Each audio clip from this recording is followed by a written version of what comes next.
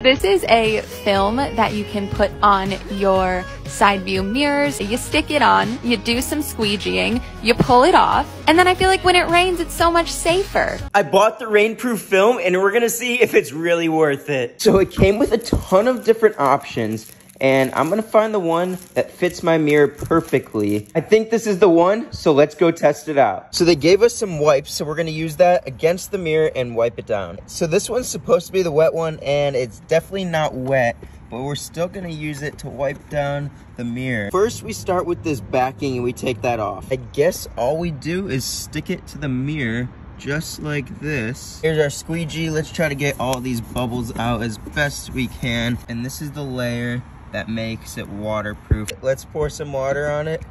And I would say it does a pretty good job. I'd say it's worth it.